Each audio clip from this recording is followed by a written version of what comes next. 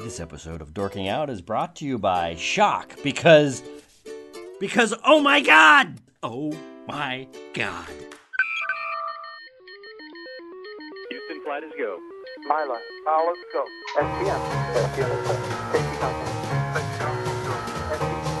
From Assignment X, Amalgamated Storytelling, and thesoniashow.com, it's Dorking Out with Sonia Mansfield and Christopher Allen Smith. Welcome to episode 65 of Dorking Out. I don't know why we're reacting to 65. It's not like 50 or 75 or 100. 65! A podcast for people who like to dork out about stories and the stories and culture that we love. That means movies and TV, mainly TV today, books and podcasts, and everywhere and everything else where we find stories that interest us. This is Are Star Trek, the Emmys, and Hollywood studios still a thing edition? With me today is my co-host, professional writer, and author of the Sonia Show blog. That's a blog about the Emmy Awards. Actually, that's the most accurate one I've given so far, now that I think about it. Well, sometimes it is. That's right. So, Sonia Mansfield. With me today is my co-host, Emmy Award-winning filmmaker and professional liar and nerd author, Christopher Allen Smith. Lying leads to the nerd author. In this week's episode, our Star Trek experts, I can talk, Jeff Bond and Alexandra August join us to talk about what Star Trek means to us as a lead-up to Star Trek Discovery, which premieres on Sunday night. Aren't you so excited, Smith? I am very excited. I am also very excited. We are going to be doing weekly recaps and discussions after each episode, so consider this kind of your warm-up. In our second segment, Todd Bishop, co-founder of Geek Wire and our old boss at the Orion, the weekly newspaper at Chico State, joins us to talk about kind of the Silicon Valley-ing of Hollywood, how Silicon Valley is impacting storytelling, and he's going to tell us about how we've wasted our lives. That's and right. Finally, the award-winning Chico State journalism program. I got to point that out because when you say you went to Chico State, people cast you a lot of looks. This is one of the best. This is one of the best journalism programs in the country, and you can see what I've done with my degree. And finally, we end our show with a quick recap of Sunday night's Emmy Awards. What were our favorite moments, our least favorite moments, and why is it that the one show that's supposed to celebrate the best TV has to offer is the most boring thing on TV? We've got a lot to talk about, so let's get this podcast started.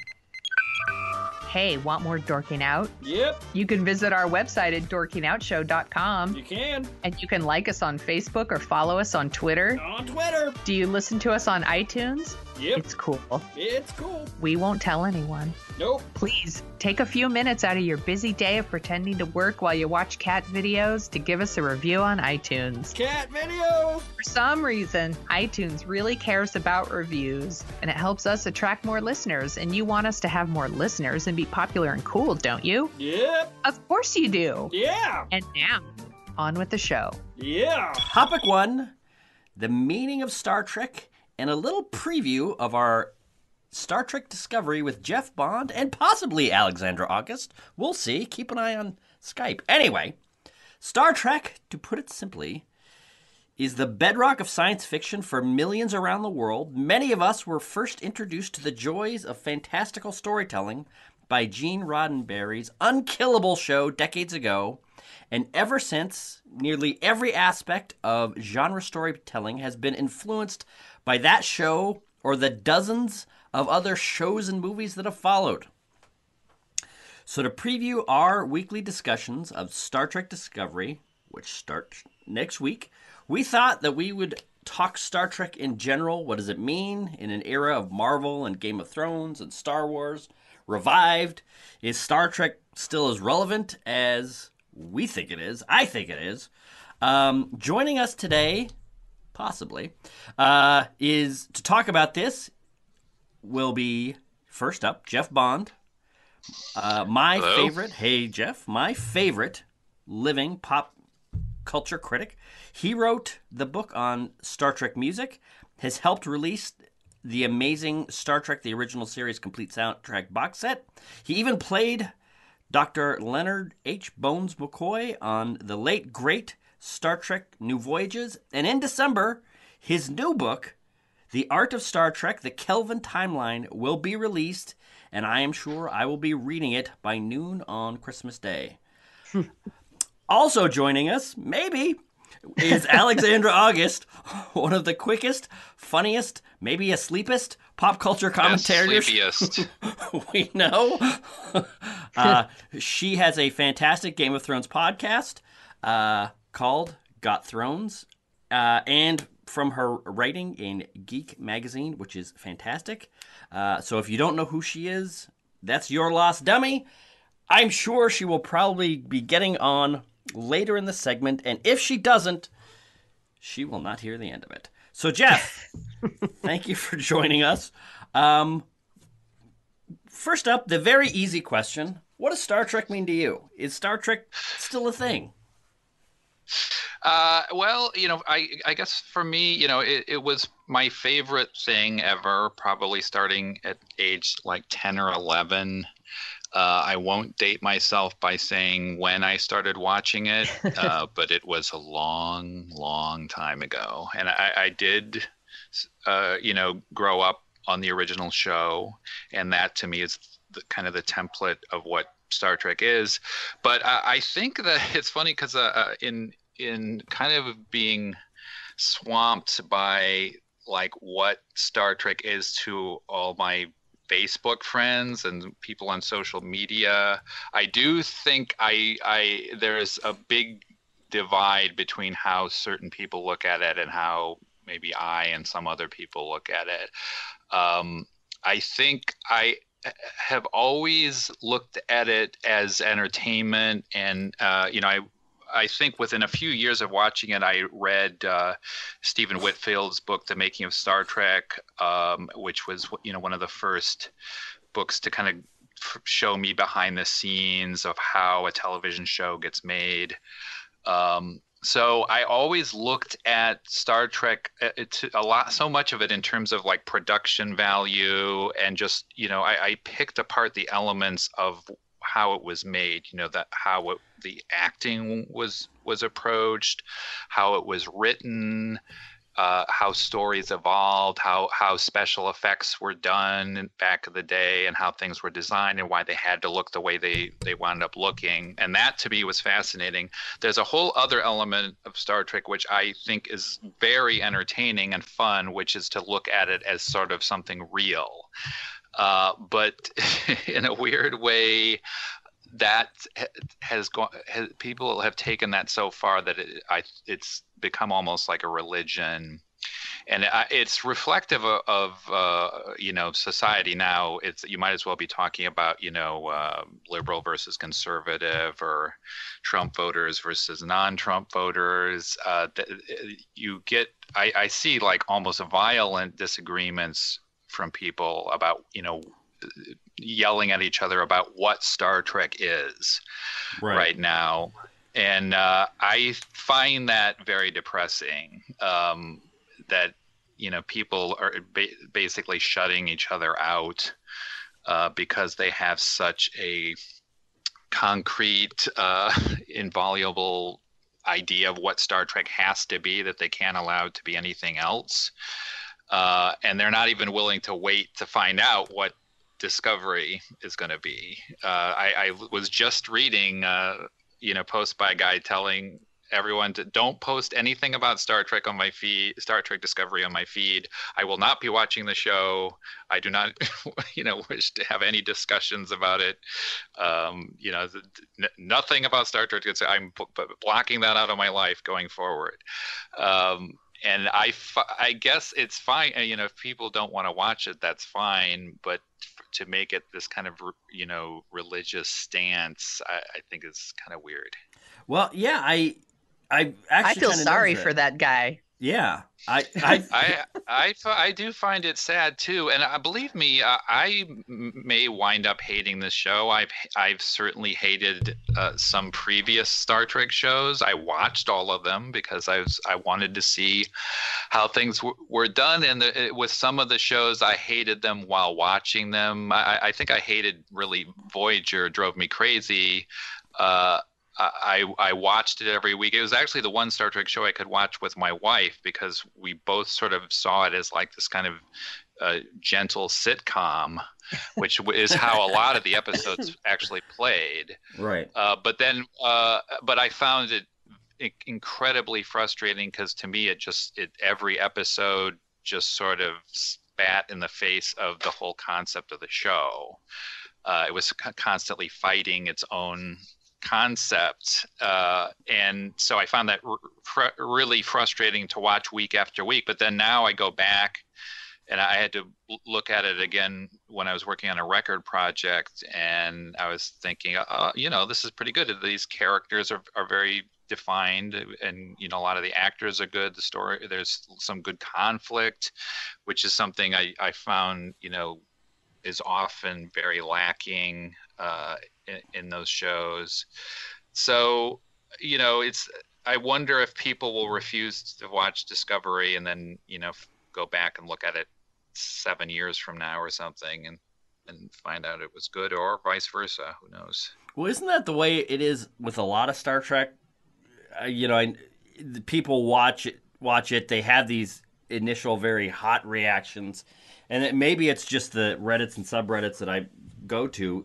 There's always the, hey guys, I really liked Voyager kind of things, or hey guys, I don't think Enterprise is so bad. And it's this constant, and what's funny is those postings pop up every 3 days. So it's like, apparently a lot of people do really like this stuff. And I agree with you with Voyager, is that it seemed like a strange show in that it had such an interesting, potentially dramatic concept that it almost did nothing, with as the show went on, and it just seemed like 7 years of missed opportunities. I almost wonder if that's kind of what Star Trek became in the later incarnations, because I thought the idea for Enterprise, with it being a prequel but with this time travel element put into it, could have been actually very interesting. With the whole, theoretically everything we know about Star Trek is in jeopardy from week to week because it can all be wiped out. But then they didn't really seem to do a whole lot with that either. I think I found Enterprise the most frustrating of all the shows, and it was mostly because of the characters and the cast. Although some of them there were some who were quite talented. There was some who were terrific people. I assume they were all terrific people, but they just out of the gate didn't have they didn't grab me as interesting people to watch as characters. And the shows, the stories, I think that there was a kind of creative exhaustion that had crept in by that point too, where the stories weren't really there wasn't a lot of drama in the opening seasons, and then they had this left turn where they were kind of like, well, okay, now we're going to do 9/11. Because the show came, the show was in development before 9/11, and so sort of started off with a pre 9/11 outlook, and then by the time it launched, 9/11 had happened, and then they sort of realized, well, wait, I guess we have to adjust to this. And there was some potential there, and actually a couple of the strongest moments, I think, came out of that. But I just never found Scott Bakula compelling as a captain. He seemed like, to me, a very weak character, and someone I never felt like I would follow, on a mission.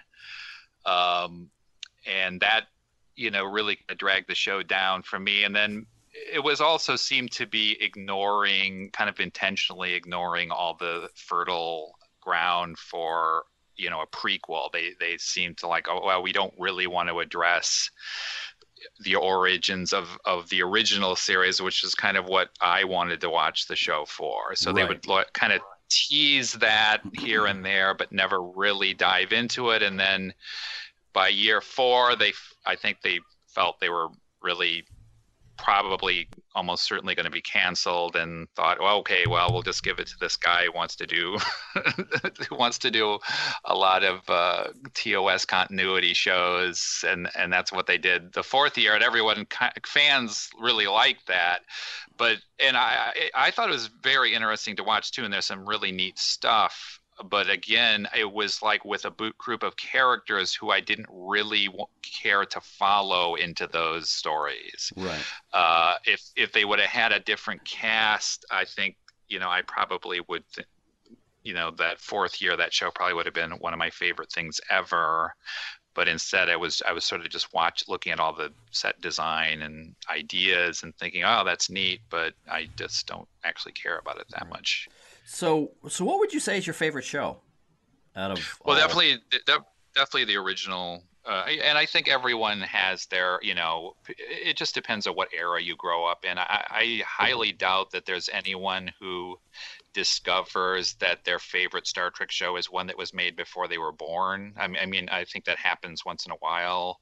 Right. But for most people, it's, the show they grew up on, it speaks to their attitudes and what society is like at the time. And you always kind of love, I think, what you saw when, between maybe when you were 12 and 16. That's when all the most exciting stuff is happening, as I think, in terms of pop culture for people, and they hang on to that. So yeah, I kind of measure everything, and I still go back and watch, it shows on BBC America and these great high definition prints, and I still go back, record them and look at them, and I still marvel at some of the things they did. And to me, the thing about the old show that I always thought was the case was, even when it was bad, and it was certainly bad at times, it was always entertaining. That the bad parts of it were entertaining, the crazy overacting and bizarre moments, were fun to watch. Whereas, even Next Generation, which is probably most people's favorite show, that to me, if they didn't have a great story, a lot of times it was just boring. Even though there are some tremendous actors in that cast, but particularly the first couple of years, it is almost unwatchable because they just couldn't come up with any good stories. Oh, definitely. I've been listening to a podcast called Star Trek: The Next Conversation with a couple of comedian writers. I think they work on the Goldbergs now. But anyway, they're watching every episode, one of which has seen it a million times, one of which has not seen any Next Generation. And right. Listening to them plow through the first 2 years is some of the funniest stuff I've ever, I've heard, because it is, and I've actually gone back to kind of watch a couple episodes in anticipation of the episodes that they're going to do. And it's amazing what you used to be able to get away with on TV. It is amazing. You could have a show that is at that level of quality and be successful and have it work. And yeah, and it's amazing how the whiplash turnaround in quality from some of the season 1 episodes of that show to, by the time we get to seasons 3 and 4, it's like not even the same show. Yeah, it's it's hard to even get back into the mindset of why I gave that show 2 years. But it was literally that there was nothing else on, and I watched. I used to watch Project UFO and Buck Rogers and every crappy show that was ever broadcast, because at that time that was the only thing on. Now, and this is going to be interesting for Discovery because there's so much out there. I can't even, I was taping stuff, there's like Ken Burns' Vietnam War documentary and The Deuce on HBO, and it's like I'm taping all these shows. It's like, when am I going to watch all these things? There's like, and that's not even like the genre stuff, right? So and now there's like 20 very good genre shows out there that you could be watching. So it's way easier to bail. Yeah, exactly. That's why I was you were talking earlier about what Star Trek has to do. What Discovery has to do, and it's got to be a show that people have to watch. If it's not, there's so many other options out there, and particularly for them to pay $10 a month to watch it is a big investment for some people. So it's going to have to be so great that you just have to watch it. Well, I wanted to dive into that a little bit, because when we had you on a year ago to talk about Star Trek Beyond and Star Trek in general for our Star Trek special, you laid out what you thought a new show had to do, and you said it has to be able to compete with the best stuff on TV. It has to be kind of the most prestige of prestige TV. It's got to go toe-to-toe to Game of Thrones or Breaking Bad or any of that kind of stuff. And now we've seen some of the visuals, we've seen some of the scenes, we've had some previews, and the show does look, from a visual standpoint, as good as any genre show that's on. I've heard a lot of people that don't really watch a lot of genre stuff say that it looks like a movie. It's rated M. It looks like they're going to be treading into some interesting territory. It looks like they've almost listened to what you said a year ago and said, all right, here's our checklist, boys. And they've been clicking off every single one. So having said all that, and you're a little bit more inside than most people, what are your thoughts in anticipation of it? What do you see for Discovery? Well, I have intentionally kind of blocked out, and I've done this with the Star Wars films too. I'm not going after every rumor and digging up, every story, watching every, trailer and, snippet of film, although I have watched some of the clips. So there's an extent to which I don't want to know, before I actually watch the first episode. In terms of what, secret background I have, I do have a mole on the show, which was sort of an accident that this guy, it's actually a Facebook friend, was like, hey, I'm working on the show. What do you want to know? And then I've got all my other, Trekkie friends who are in the business. And it's funny because the attitude among them, and they've all been watching through the whole, Brian Fuller problem. Right. And so they're, everything I hear from them is that, oh, it's a mess, and it's, the show's really in trouble, and it's got, it's, someone said it's unwatchable. And they were talking, I think, about maybe the pilot, which would not make it the first unwatchable pilot in Star Trek, by the way. If you've seen Encounter at Farpoint, yeah, it's not going to be. I've said over and over again that if Discovery will have to work very hard in order to be worse than the first season or two of Next Generation. Definitely. And it is, the guy who works on the show is a Star Trek fan and knows the background of all this, and he likes it, and he likes what they're doing. He says that the characters are really compelling. In fact, I've talked to three people, I think, who've worked on the show. All of them thought, the stories are groundbreaking for Star Trek. The characters are really strong. What I've heard is that the first two episodes are very more J.J. Abrams like an approach, and obviously Alex Kurtzman, who worked on the J.J. Abrams Star Trek movies, is a producer on this. But from what I understand, he is not the driving force behind the show. So I think that I'm certain that there's an influence there, and obviously, the J.J. Abrams films, for whatever you think of them, they are the only new, canon produced Star Trek done in the last decade. So those do show you what the modern visual approach to Star Trek is, as far as that goes. There hasn't been anything else that's been done other than fan films.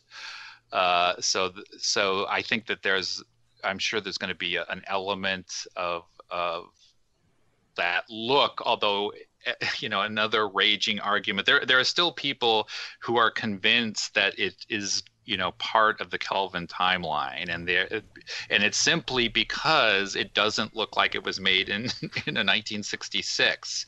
Right. And there are people that some of the people who are refusing to watch the show are refusing to watch it because it doesn't look enough like it belongs in 1966. Which I as a big Trekkie, I sort of get that, and I think it's really fun to, I obviously was in a couple of Star Trek fan episodes where the whole idea was to recreate as accurately as possible the look of the show in 1966, and I absolutely love that, but I don't walk around believing that you could do that in a 2017 show. I feel like and sell it to an audience. I feel like those people might complain if they did do that. If they're, if they did make a show that looked like 1966, then the same people would be like, well, why don't they update it? Special effects have gotten so amazing since then, blah, blah, blah. Well, it's a real, there's a kind of a fine line, because there are people who say, well, I know exactly how to do this, which is you clean up the effects and you make the space effects look a little bit better, but sort of still using the same aesthetic and design approach. And so you basically repair all the obvious horrible seams and things that you can pick apart when you watch, a 1966 episode, but you make everything else exactly the same. And that just doesn't work. Somebody described, they said, like, showing, a original Star Trek episode to my kids, to them it's like kabuki theater. The aesthetic is so different, and I think that when I go back and look at it, I think there's some episodes you could probably show, like Balance of Terror, and there's a few other episodes where it's pretty sober, a little bit more low key, and that's some of my favorite stuff. That I think the kind of standard line on William Shatner is that he was this ludicrous, hammy actor. But the key to him and to all hammy actors was that if you got them tired enough, that then they fantastically underplayed everything. And that you could see all sorts of stuff going on, but they weren't, shouting out to the ceiling. And that's what, particularly in the first season of Star Trek, Shatner was so exhausted from just he'd never done a weekly TV series before. Right. So you actually get some marvelously subtle stuff from him. So I think that stuff still, and that's why he could work on Boston Legal and still be a star in his 80s.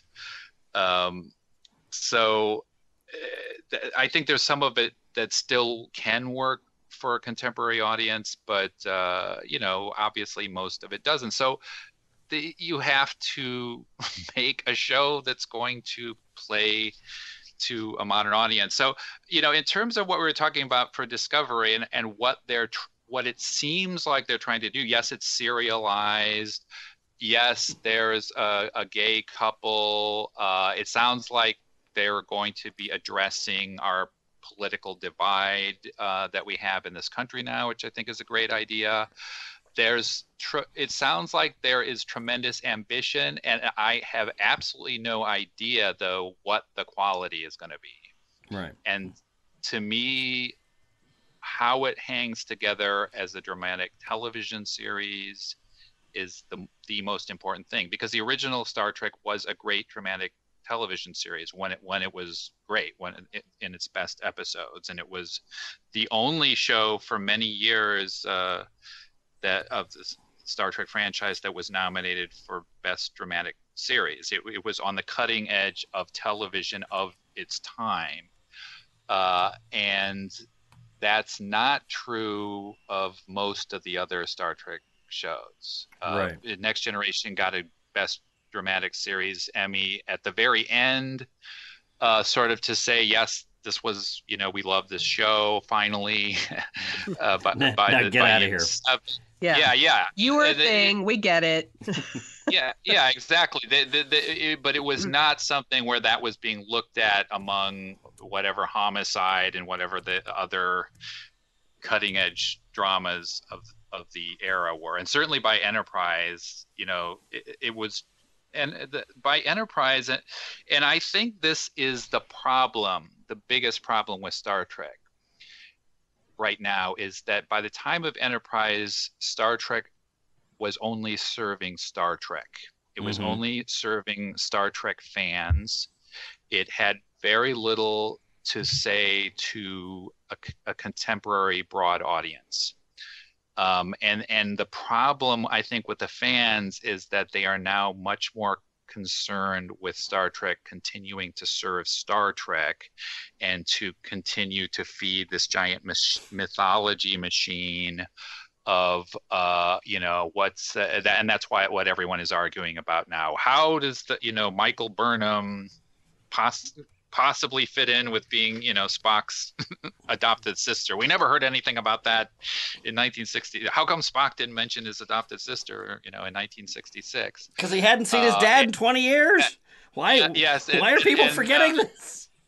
But literally everything that I've heard on online about this show from fans is about what it looks like, and how it fits in with, like, how come the Klingons look like the Klingons didn't look like this before.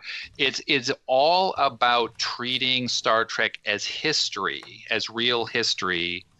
And you can't do this. You can't show the warp drive ships don't look like this, and this is not how they operate. Right. So there is no room.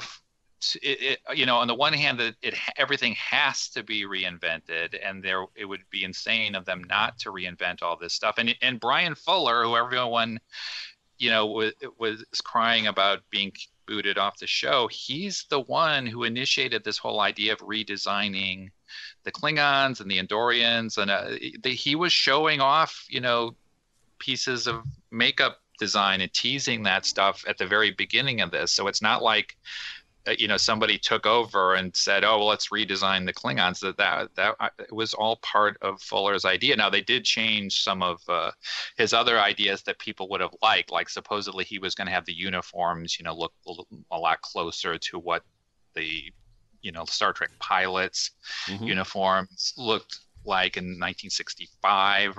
And that, I think you could have done that. I wouldn't have had an issue with doing that. Obviously, that worked for the feature film, so you could easily do something like that. But I think that's what's driving me crazy with fans right now. And to me, I for one thing, I have a kind of a sick enjoyment that I get out of watching either people who've been working in Star Trek for years being forced to completely rethink their ideas of how to design Star Trek, or to bring people in who haven't done it before and see what their crazy ideas, for what Star Trek is. I love seeing all the bizarre kind of funhouse mirror versions of what it used to look like. But that stuff drives, fans crazy.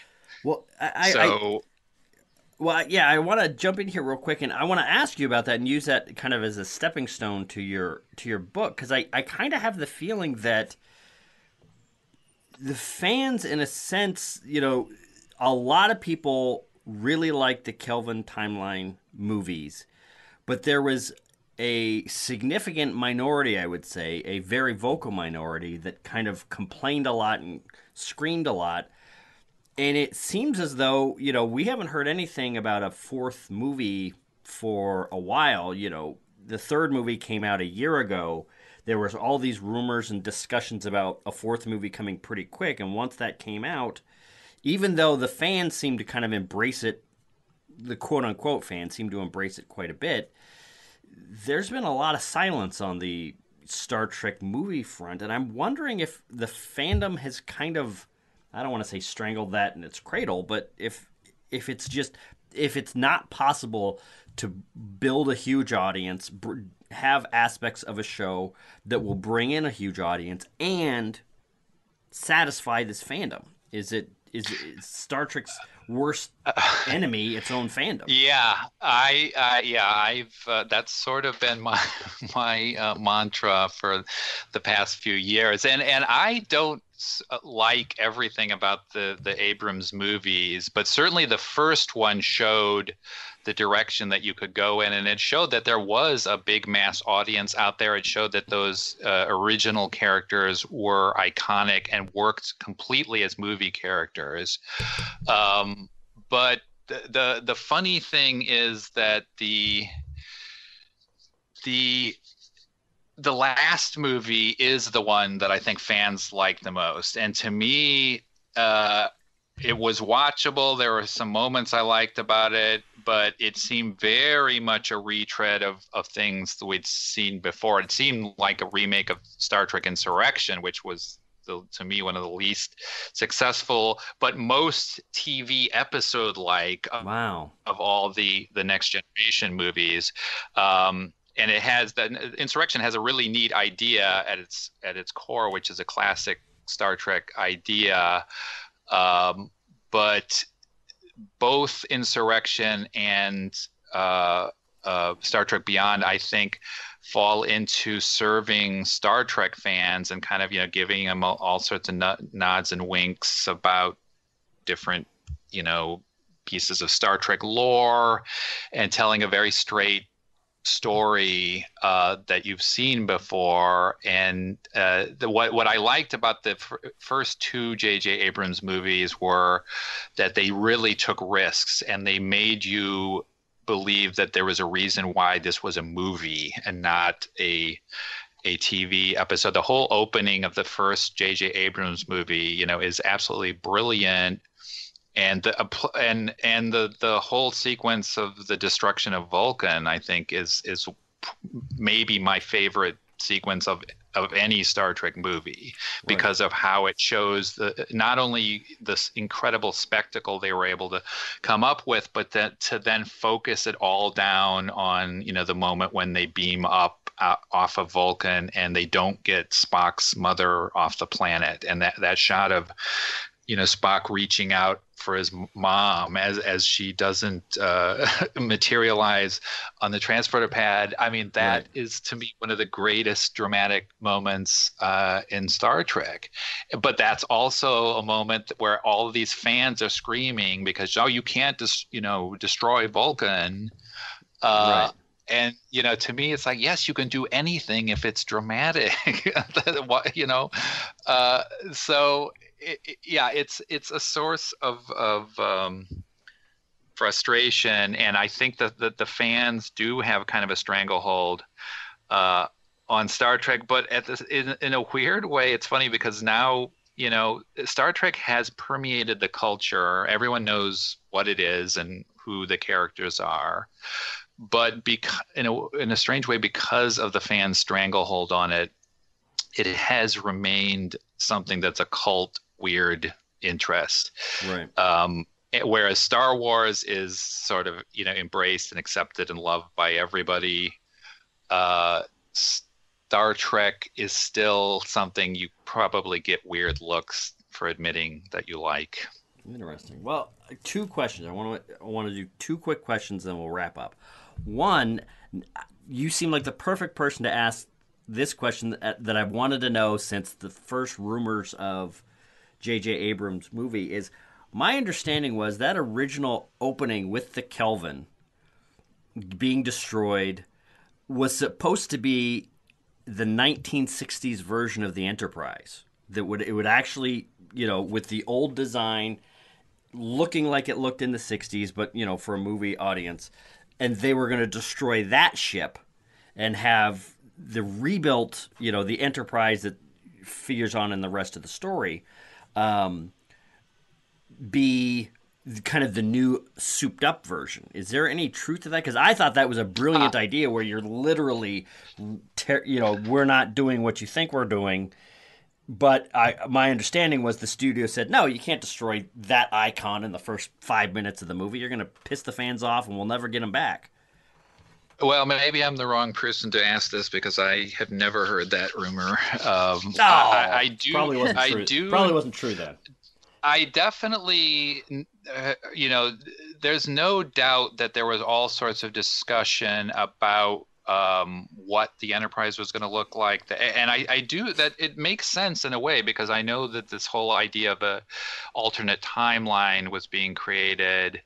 And there was definitely discussion about whether we're going to show that the 1966 Enterprise. Actually, in Into Darkness, there's the scene in the Admiral's office that Peter Weller plays. There's a bunch of model starships, and hanging up on the ceiling is the original 1966 Enterprise, but you never see it in the movie. It was actually cut out of the movie.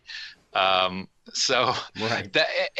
there's also a whole. I think that there's a huge segment of fandom that believes that J.J. Abrams' intention in making that first movie was to literally destroy Star Trek and destroy the memory of 1966 Star Trek and replace it with his own thing. And actually there's some truth to that in terms of how Abrams apparently wanted to not have all the merchandising of the original series out there while the movies were running, and he did want his version of Star Trek to kind of replace that in terms of merchandising, at least while those movies were out there. And so there's an extent to which he was doing that, but I had never heard that. But I there's also the early rumors about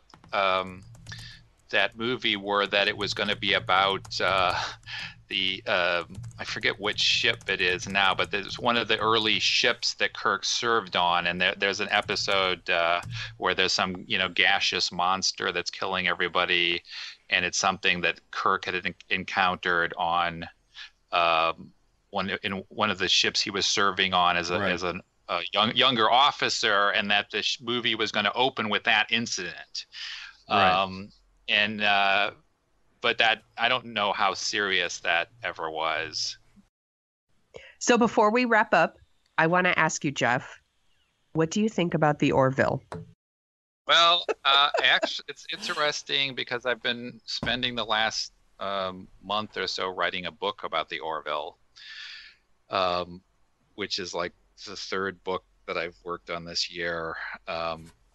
And so my non-disclosure agreement prevents me probably from talking about a lot of it, but to hell with it, I'll talk about it anyway. Yay!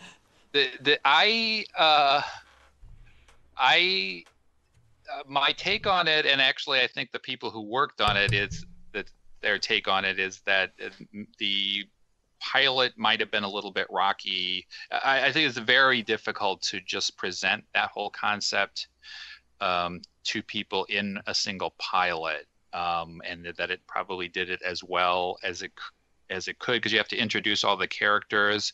I think by the second episode that was on last night, it's actually kind of hitting its stride. It's very interesting too to me because the show was really mercilessly ripped apart by most critics. Yes. But almost every Star Trek fan that I've seen not only was anticipating liking it more than they were anticipating liking Discovery, but they wound up, really liking it. So far, it seems to be very positively received by Star Trek fans. And I think that I'm not sure that an hour is necessarily the best time format for it.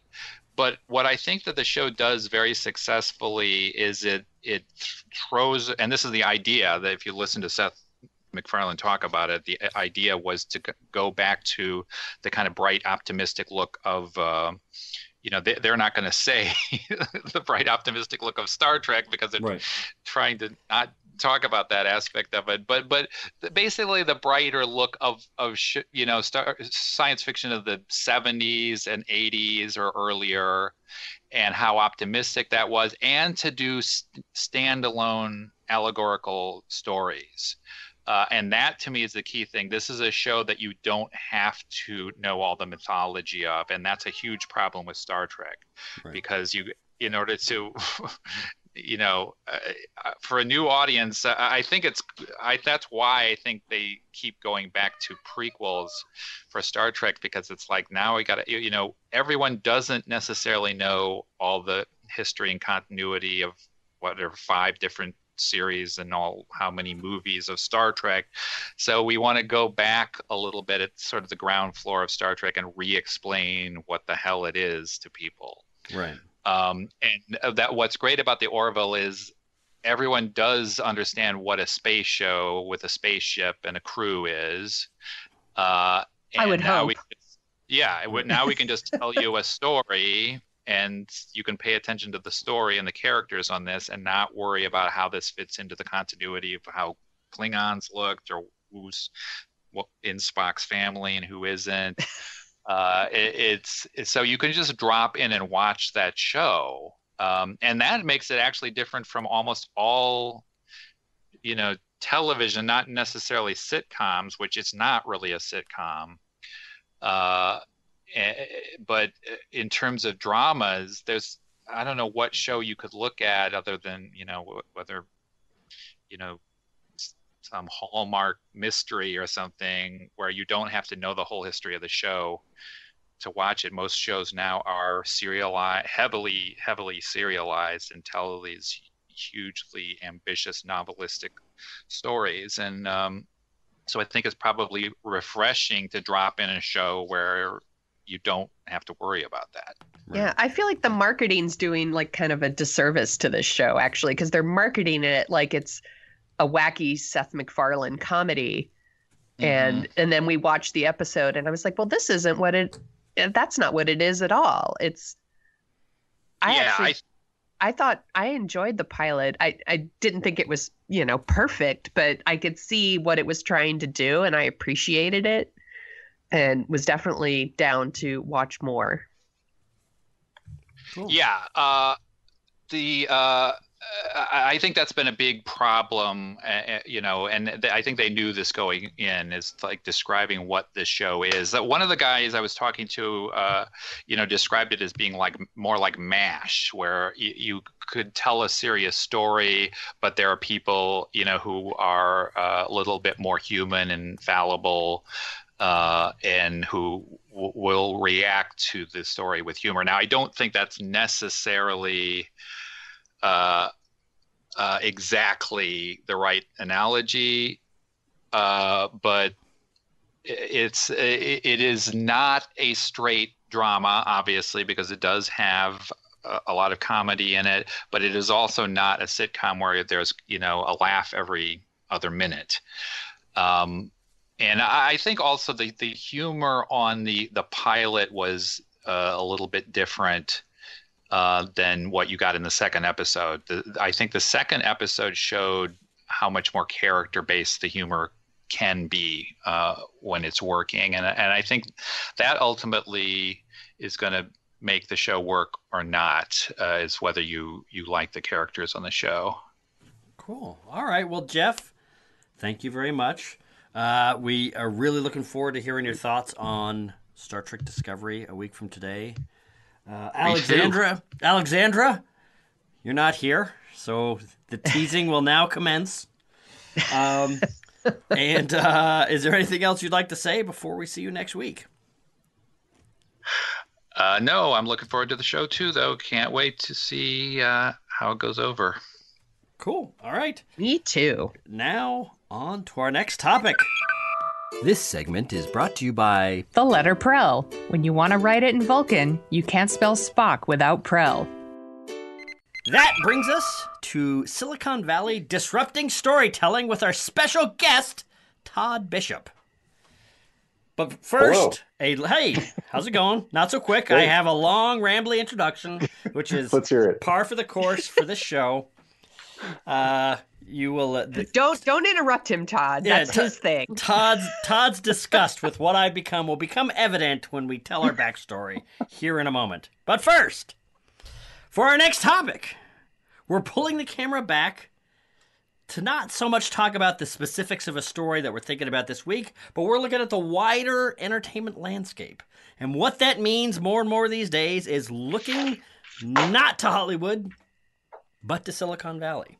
Now, we could start this discussion by talking about the forces of Silicon Valley affecting TV and movies and storytelling, and how Netflix and Amazon and Hulu and Apple are pouring billions into filmed entertainment, and in doing so, remaking the world once ruled by Universal Studios or Warner Brothers, Paramount, ABC, CBS, Fox, even HBO. But, with a bunch of long, rambly examples of what's changed and what's different. But it all boils down to this. There is a better than even chance that when the next James Bond movie comes out in November of 2019, the opening logo for the studio will not be Warner Brothers, will not be Skydance, some big production company that does big movies, but will be Apple. So to talk to us about Silicon Valley changing and remaking the stories that we love to watch, we're bringing in an old friend from the award-winning journalism program at California State University, Chico. That's not a joke. Don't laugh. It's a very serious... Stop laughing, Todd. It's a serious award-winning... It's still winning awards. It's one of the best journalism programs in the country, but nobody can say it with a straight face because it's a Chico State. Anyway, point is, since graduating with Sonia and I... Graduating. Have I graduated yet? He's going on... Drinking. To become one hell of a journalist. Sonia and I, not so much. So 1 out of 3 ain't Brad. Todd has covered Microsoft, Amazon, Apple, modern technologies in all its forms, and he's co-founded GeekWire.com. I'm sure you've heard of it. Todd, welcome to Dorking Out. It's my pleasure. It's my distinct honor and a privilege. I feel like I'm giving an Emmy acceptance speech. I can hear the sarcasm in your voice, and frankly, I don't really appreciate it, Bishop. Seriously, I've been looking forward to this. I've been listening to the show.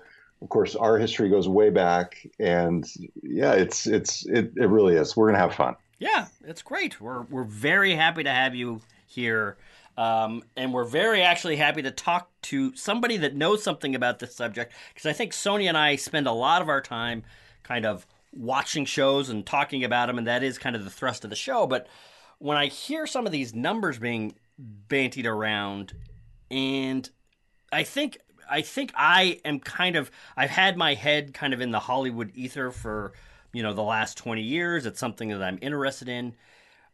Even knowing what Netflix is doing, knowing what Amazon is doing, knowing the effects that they're having, it's hard for me to wrap my head around what the forces that are changing. And we're going to get into a couple stories here that I think the biggest changes... Actually, let me start you with this, Todd.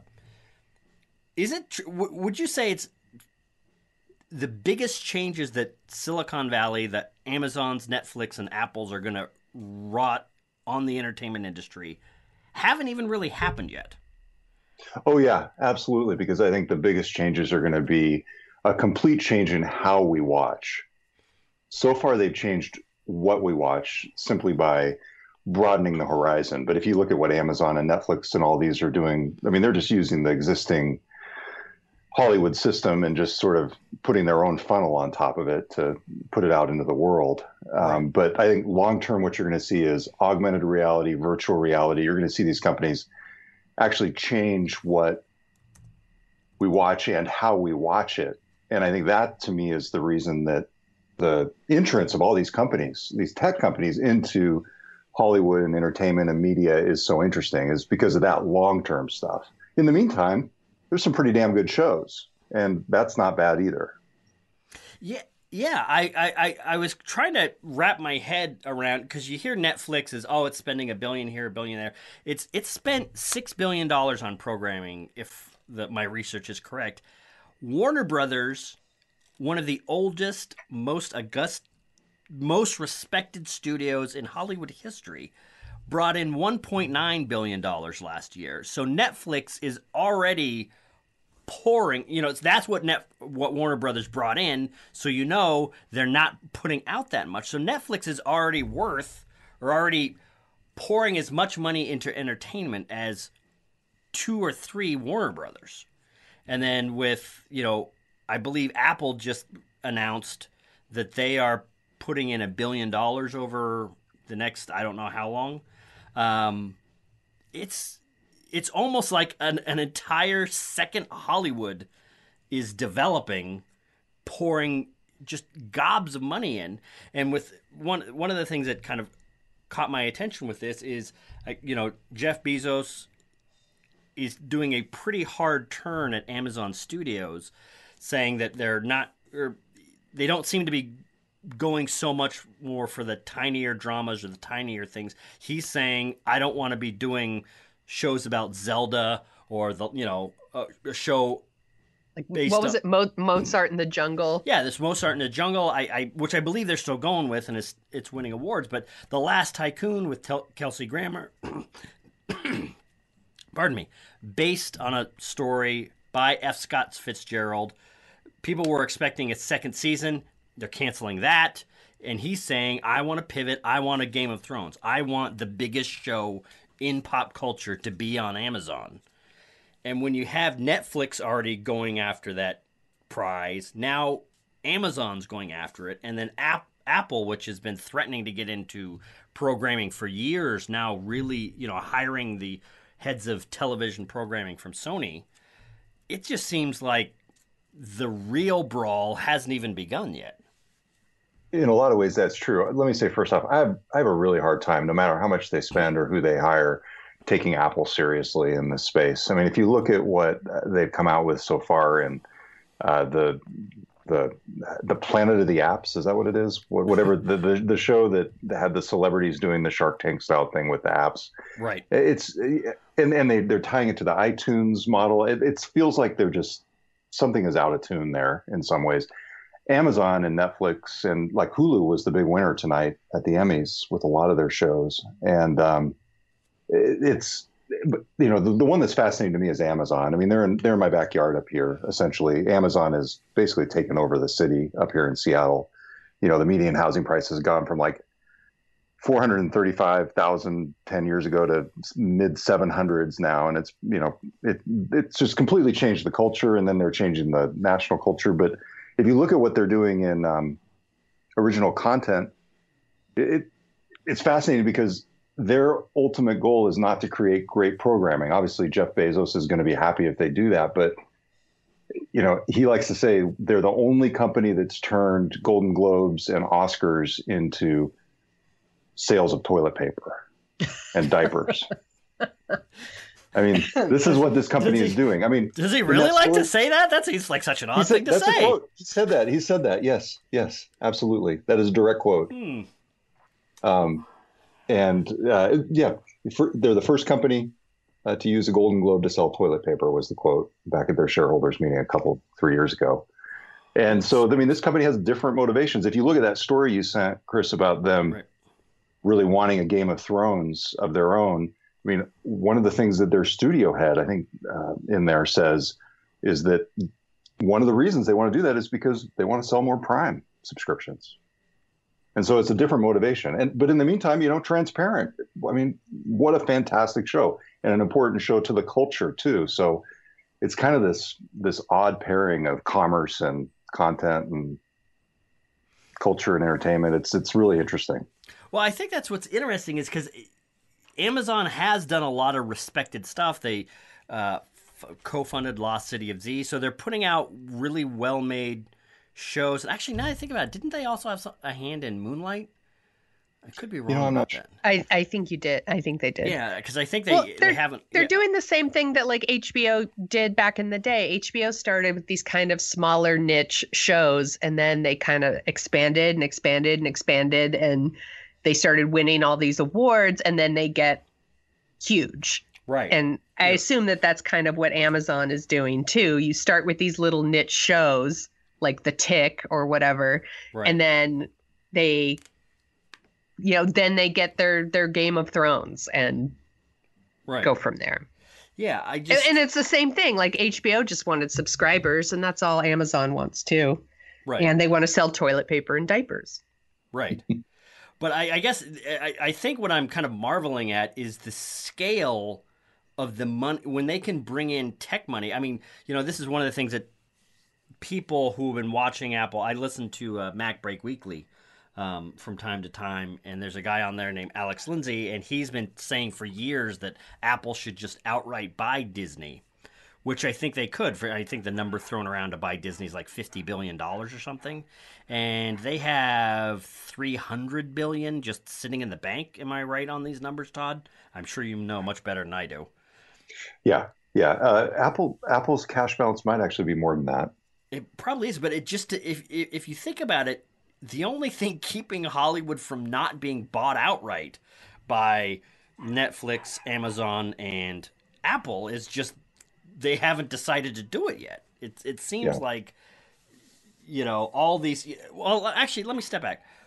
You were talking about how you're not impressed with what Apple is doing, and I don't think you're alone. I think, that Planet of the Apps thing did come out. They made this big announcement of, we're going to start to get into original content, and then their first slate of shows is just like, it's almost, are they serious with what they're putting out?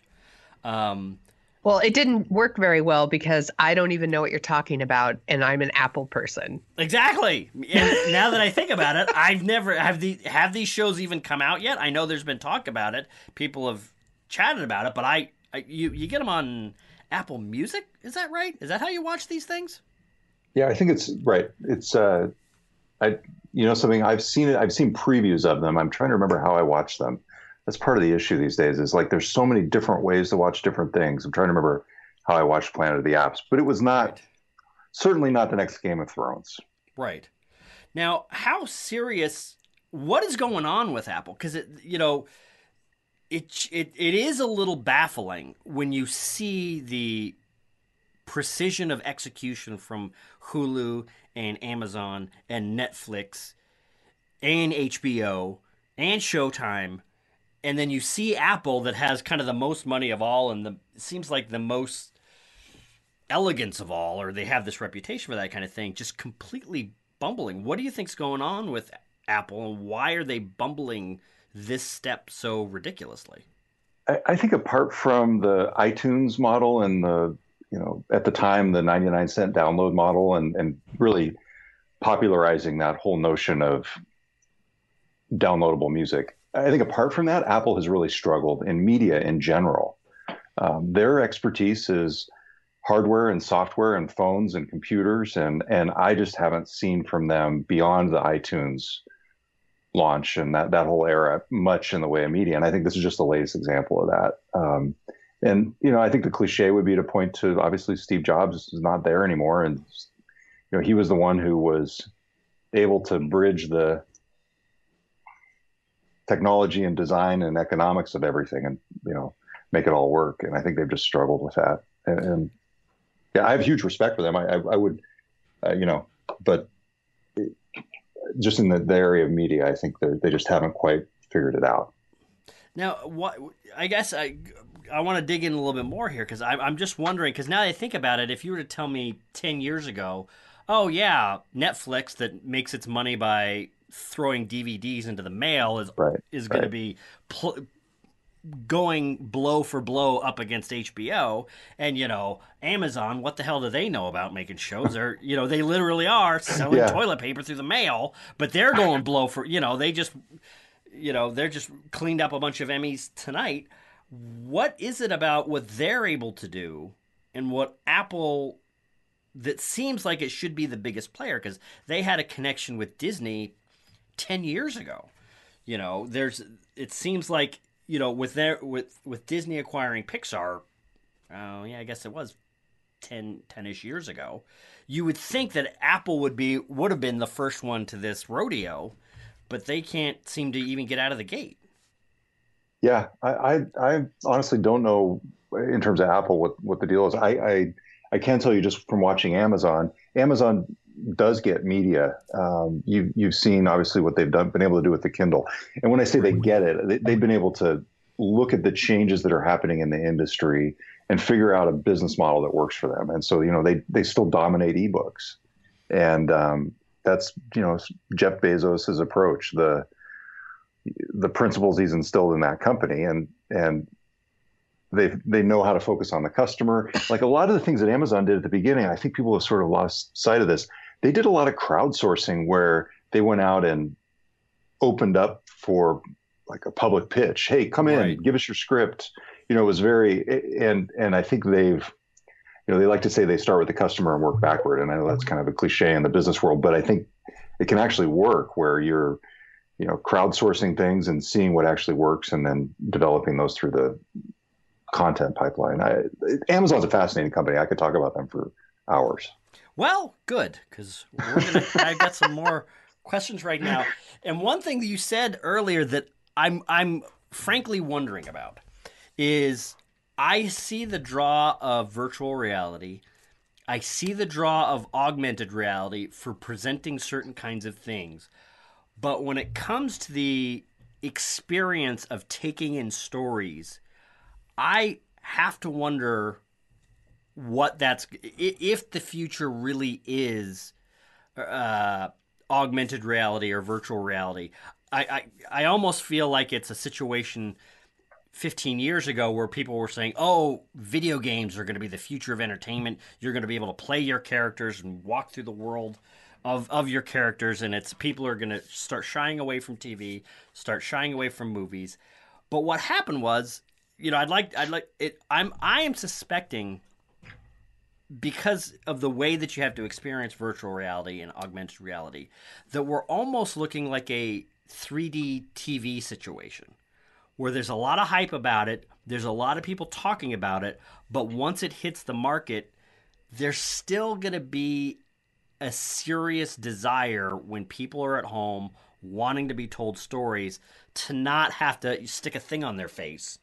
And I'm wondering if filmed entertainment has a much longer life than a lot of tech people are prognosticating. Yourself included. I'm blaming this on you, Todd. Yeah, I know. Way to go, Todd. That's appropriate. It's appropriate. I get you. I understand what you're saying. I think the technology can get in the way, putting that visor on. You know, I'm a huge fan of even just the basic stuff like Google Cardboard, you know, a simple headset with a smartphone in it. I think watching some forms of video doing that are really cool, but you're right. It's a solitary act. I think Facebook's ownership of Oculus is really interesting in that way because they could make virtual reality in particular a more social experience. And they've already shown a lot of things where, you know, like you at least see stick figures of your friends in the scene around you as you've got this visor on your head. I think your 3D TV or, you know, that analogy, I think that's a possibility, but I personally have been just blown away by the virtual reality experiences that I've got to try out, whether it's video games or video or, you know, 360 video. So I personally am a fan of the experience. Whether that translates into mass market appeal, I have no idea. I might be an edge case. That's a distinct possibility. Well, I don't think I could do it without throwing up.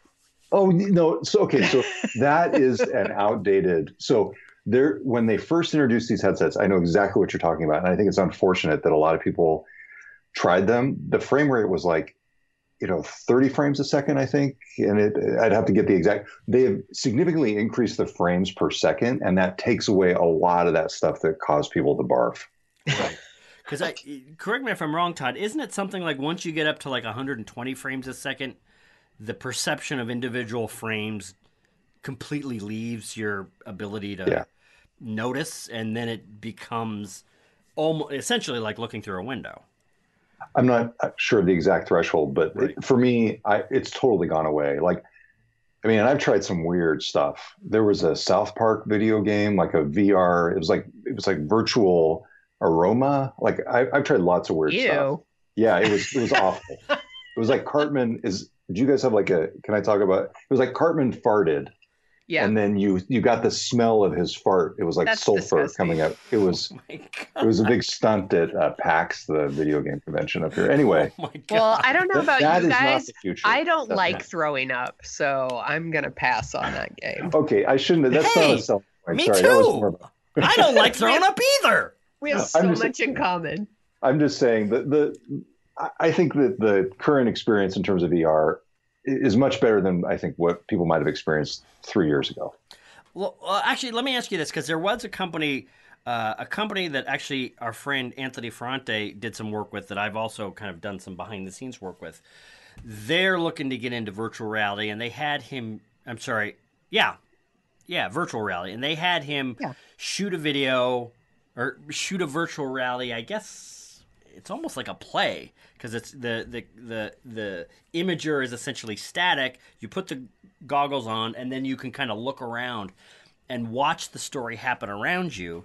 And Anthony was telling us, and when I was kind of trying to brainstorm some ideas with the producers there, it was the use of the technology was you weren't really able to move around. You weren't really able to do traditional kind of cuts from shot to shot to shot. You almost had to build it like an environment, almost like a stage play.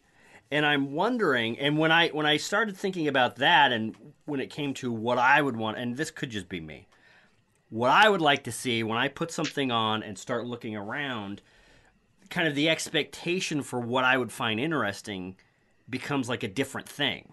Like I would love to, I'm a historical, I like watching history. We're going to be talking about Ken Burns' Vietnam War next week.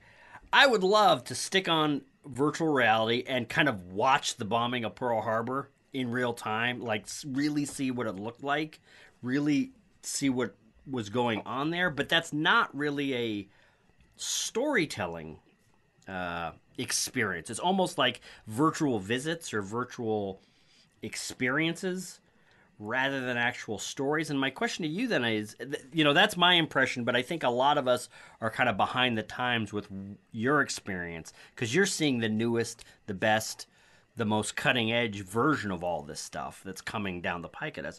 Have you seen kind of story experiences in this that hit you in a way like a good movie or a good TV show hits you? Have you experienced anything like that? Yeah, the New York Times does some really interesting stuff that is not just journalism. They've done some things through their arts section in VR that I think approaches like a level of storytelling. Like there's a levitating one, but you're right. It's not like it's not even on the level of a TV series or a TV episode at this point. Right. So, yeah, you're right. I am struggling to come up with a good example. Okay. So I think there is a lot of room there for people to create actual storytelling in the VR, and I think the technology is getting in the way there too. To your point about all the setup, one thing that could happen is there's a chance that VR or at least like holographic rooms, if they can figure out a way to do them without glasses, it may disrupt live theater before it disrupts recorded or that would be interesting. digital. Yeah, I mean, I think there's a chance for disruption there as well to change the way that we experience live theater, maybe through holograms or something like that. Right. Interesting. So looking ahead with kind of, because in preparation for this segment, everybody, I sent an interesting Variety article around to all three of us where it talked about Amazon kind of shifting gears from where it's gone with television and trying to kind of get bigger, splashier shows going. What do you see as that kind of future with, when I see this much money being poured in to Hollywood after all the money we've seen poured in over the last 3 or 4 years? I guess we could say that this era of entertainment started with House of Cards, where Netflix was playing at the top of the game, and then Amazon is playing at the top of the game. What do you see going on here? Is the competition just going to get more fierce, more ridiculous, crazier, or what do you suspect, knowing what you know about Jeff Bezos and Netflix, and where do you see them wanting to take this? Yeah, I think Amazon in particular is going to be investing heavily here. The Hulu it's really interesting. I think the Emmy win that we saw here tonight, Sunday night, is notable in that I think it's going to make people pay attention to them in terms of their original content. They what's the name of the series? Is it The Handmaid's Tale? Yeah, The Handmaid's Tale. Yeah. I mean, they just kept coming back up and up on stage, and like half of them were saying thanks to Hulu. So I think it's essentially a 3-horse race there between Hulu, Netflix, Amazon, and to some extent HBO. Although I was thinking about this earlier today, are they technically a streaming service? Whoops. I believe they are now. Yeah, which is interesting because I was just looking at this today, and they're pretty cagey with their streaming service numbers. I think they have 3 million. HBO, the biggest dog in the race 10 years ago, has 3 million streaming customers. That's it. That's all they have. So, which, I mean, how many people have Amazon Prime? It's like, I don't even know what. Tens of millions, definitely. It is tens of millions. They don't actually disclose the number, but a lot of analysts guess at it, essentially. And the guesses range from like 40, 50, 60 million. It's a large percentage of the U.S. population at this point. So that gives Amazon lots of power there. And keep in mind, like, Amazon is able to do all this stuff without needing to make money on the retail, the e-commerce. I mean, they basically break even on every part of their business except the part that's called Amazon Web Services, where they offer stuff through the cloud computing, and that is hugely profitable. And then they basically funnel those profits back into everything else. So they've got an advantage over somebody like Netflix, who is just relying solely on their core business of providing content, and even Hulu to some extent, even though they're a partnership of a bunch of the different media companies. At any rate, Amazon's just in a kind of peculiar place here. That's like what they call themselves, peculiar, and it really fits because they're not like anybody else. How long until some of these big tech companies just kind of stop cutting out the middleman? Because correct me if I'm wrong, now that I think about it, there's been talk of an Apple TV, an over-the-top, replace your cable with an Apple TV system for 10 years, since before Steve Jobs was gone. And it always seems to be like a year or two away, and it's never come. And my impression is it's because the cable companies and the networks saw what Apple did to the music industry and said, we're not getting in bed with these guys. They're gonna slit our throats, and by the time we realize we're dead, they'll own the whole ball game. Is how long until Apple just says, you know what, we're tired of trying to untangle all these contracts. We're tired of doing all these negotiations. We're just going to start buying studios, bang, bang, bang, bang, bang. Do you see any kind of consolidation like that coming down the pike? I think they'll need to do something like that to really break through, because right now the way they're doing it just doesn't seem to be working. In terms of the over-the-top stuff, if you look at what like YouTube TV or Sling, I think a lot of companies are getting close to that kind of, free of the cable giant approach, not having to deal with Comcast or Time Warner or whichever monolith you have in your city. And I'm surprised Apple hasn't done it too, hasn't tried it too. Cause like YouTube TV is pretty great. It's a little spendy, but that's basically just relying on the internet to provide you something that's just like television. And that's where I think the tech companies are really interesting in all this. And, Google we're not really talking about here in terms of original content, apart from, some of the stuff they do on YouTube. I think there's plenty of room there for somebody like Apple to come in if they do it in the right way and actually deliver something like that on Apple TV. Do you get any sense that they're interested in trying anything like that, or? I don't have quite as many direct insights like that into Apple. So yeah, I'm not sure. I'm not sure on that one. Well, actually, now that I'm thinking about it, wow, so much is changing with this culture. Because 10 years ago, when YouTube first started really rolling, and that was around the time that I was starting my video business, and I was thinking, wow, YouTube is the future. YouTube is the way things are going to go. It's all going to condense around this kind of thing where producers make their own shows, upload them to YouTube, and kind of create a new ecosystem of viewership around there. And in a way, that's happened. But in a way, I think it was striking what you said about how much we are not talking about Google right now. I mean, YouTube has this thing. Oh, what were you going to say? I was going to say we should be talking about Facebook too in all these conversations, by the way. That shouldn't get lost. They launched their Watch tab with original video shows. Right. And I think you can't overlook Facebook. Sorry, I didn't mean to interrupt you though, Chris. No, keep going. Yeah, because actually that was two things I want to say. Is YouTube, it's kind of like, it's surprising how much that is not developed and not created this new landscape. I know that there are YouTubers, some of which I know personally, that make a living making videos, but YouTube Red was supposed to be the situation where if I remember correctly, YouTube Studios was going to kind of tap its biggest creators to make shows for YouTube. And that never really kind of broke through in the consciousness. But as I say that, it could just be that I'm old. And every millennial out there listening right now is screaming at their podcast player saying, "Hey, dummy, the only thing I watch is YouTube. The only thing I watch is," and then they'll say the name of some YouTube Red show that I've never heard of. Is that even? I mean, could Google just start taking some of its money and buying up studios and to kind of punch YouTube or YouTube Red through to the public consciousness? Because I don't know. I was going to say I don't know if people really know about it, but it could just be that I don't really know about it. Yeah, I think that should be on a T-shirt. It could just be that I'm old. That's going to be...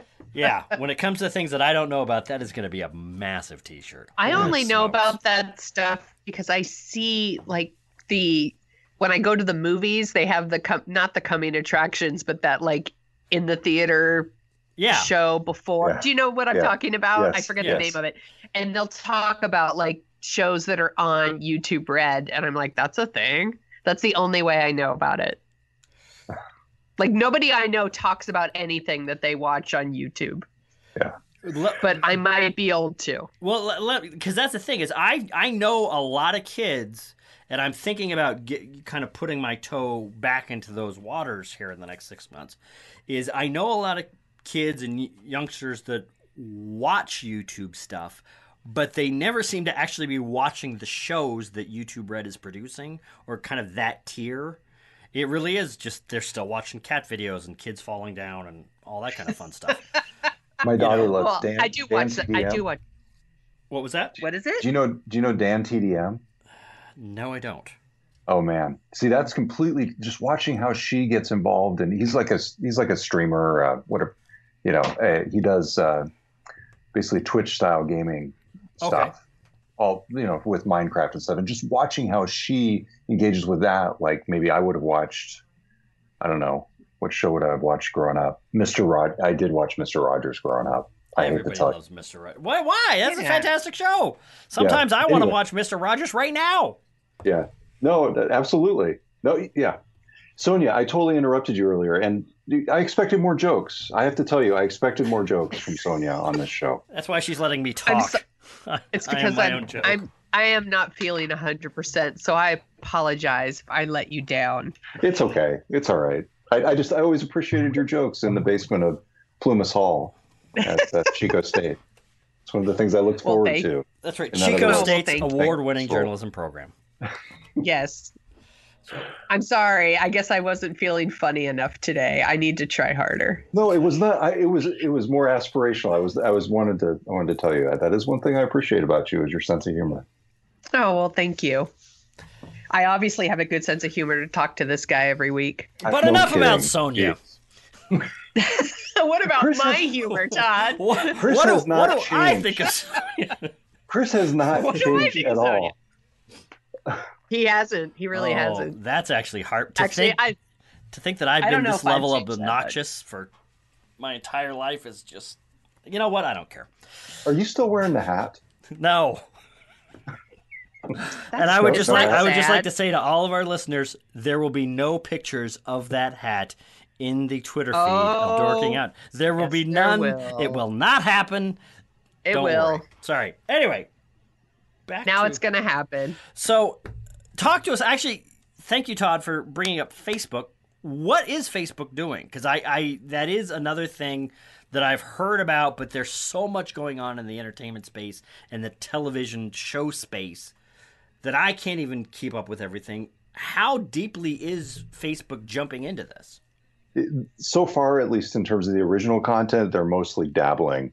They launched this watch channel with original content provided by partners. Like there's a show with like Mike Rowe, and there's some baseball features on there, stuff like that. Facebook and YouTube for probably about the past year have really been focused on live user-generated video. And I think that's to some extent distracted them from creating original content of their own. And I think this gets back to your Google question as well. I think that's one reason why we haven't seen either of these companies really dive deep into, Game of Thrones. And maybe Game of Thrones is probably the unattainable example, but, even Amazon level entertainment, you're not seeing that from YouTube or Facebook in terms of their original content.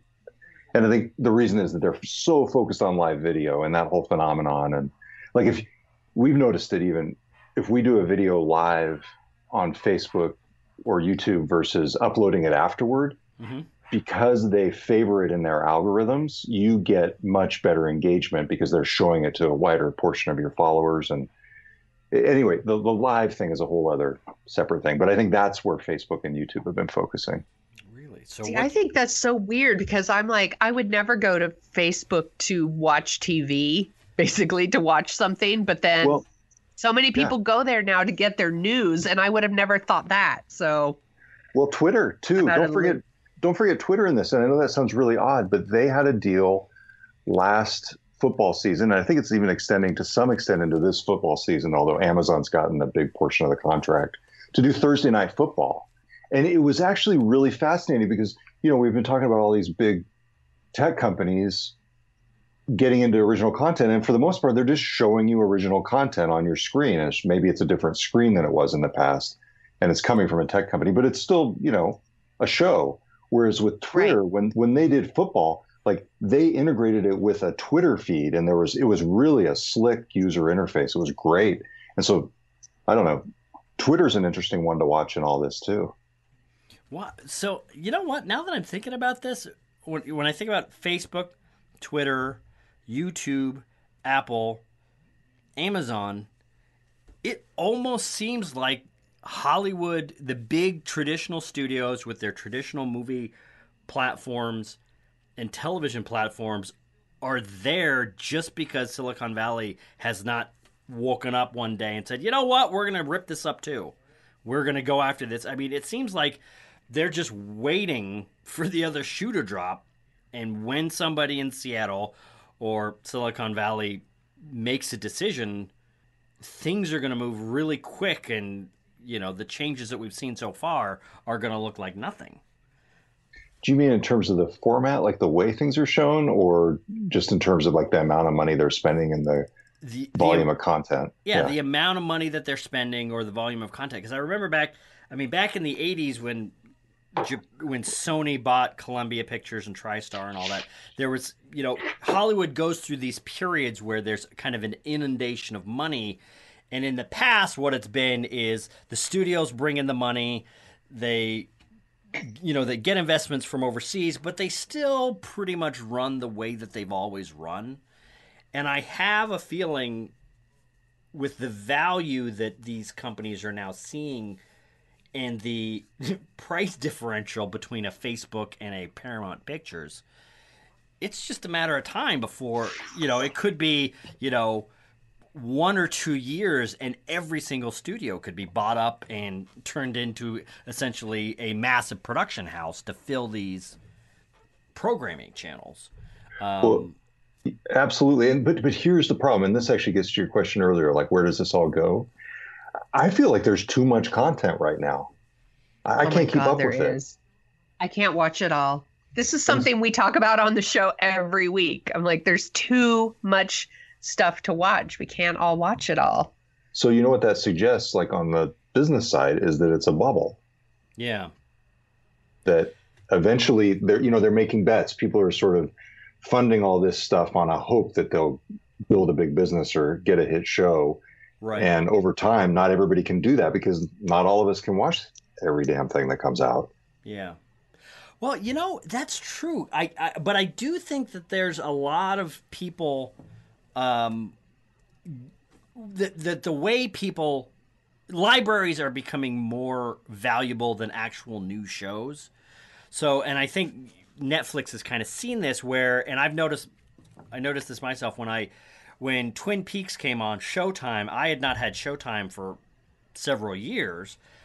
So when I signed up, I was going to just watch Twin Peaks and then I was going to be out. And then I realized, wow, they've got Billions. They've got all of these shows I've heard so much about that it's like, oh, now what I'll do is I'll just burn through all these shows, and Showtime, instead of getting my money for 2 or 3 months, will get my money for a year and a half. And then I'll say, all right, I've seen it all. And then I'll theoretically jump over to Facebook or something, or YouTube Red or something. And there will just be a. You just reminded me. I need to. You just reminded me. I need to cancel my Showtime. That's right. Because I also just signed up for Twin Peaks.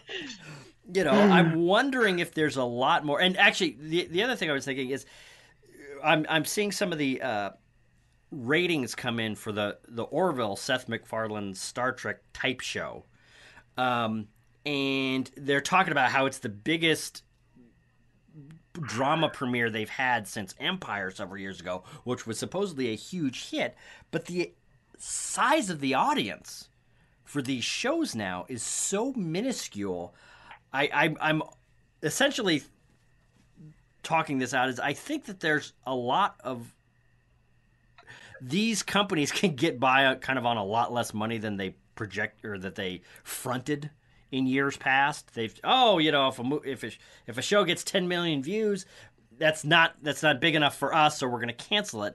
But I think, correct me if I'm wrong, the season finale of Game of Thrones was like 16 million views, 16 million viewers. I mean, so these studios are getting by on a fraction of a fraction of a fraction of the audience that they used to be able to get by on. And I really am just wondering if the entertainment appetite in the market, and maybe I'm just being silly here, and you could be right about the bubble, Todd. Well, you're probably being silly. Is if it's just there's just more appetite. I don't know. I'm wondering now if the entertainment appetite that's been ongoing in America has been 2 or 3 times what we've always kind of assumed it was.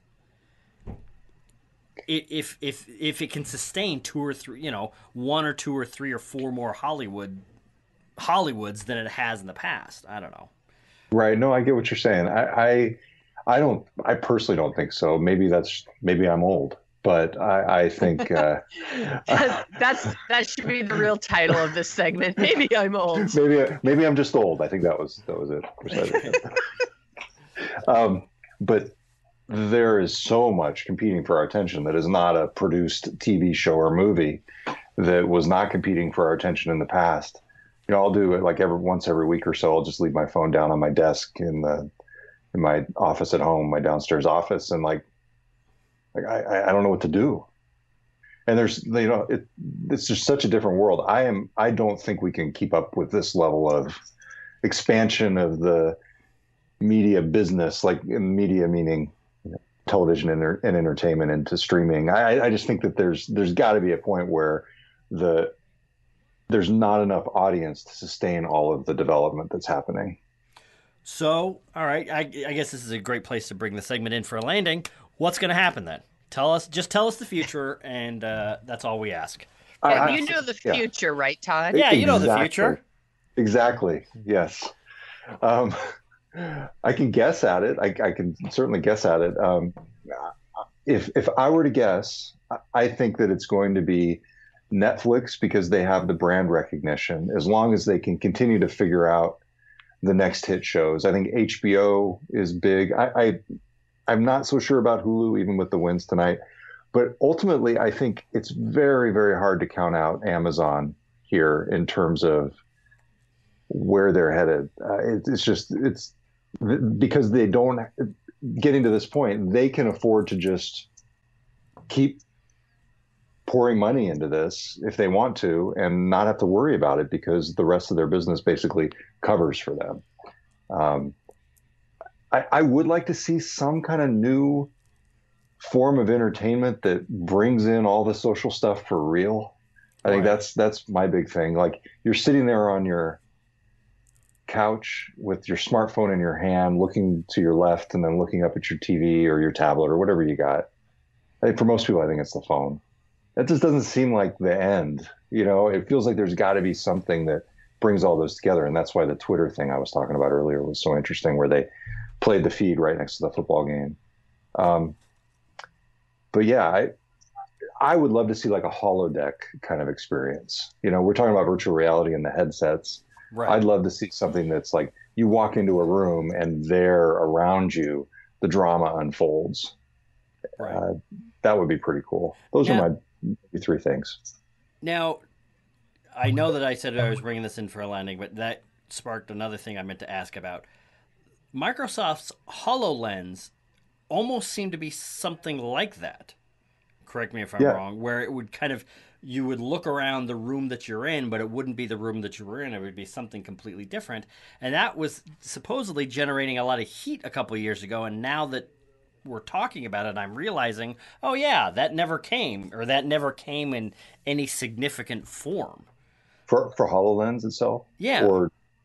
Microsoft is really focused on business stuff. And what happened, they had a new CEO come in, Satya Nadella, and who's speaking at our Geek Wire Summit for any of your listeners in the Seattle area, geekwire.com/summit, October 10th and 11th. That's how you sell it. That's how you sell it, you two, just so you know. Oh yeah, well we do need to know. Because we don't know how to sell Scott. We don't know how to do it. We really don't.